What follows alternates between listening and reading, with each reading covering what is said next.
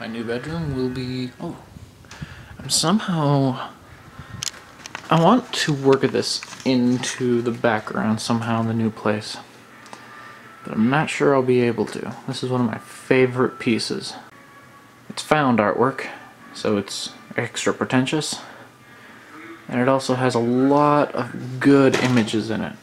Like, this is the entirety of humanity summed up in one picture. Even though it's in black and white, it is anything but. Even its half-finished nature actually complements the piece.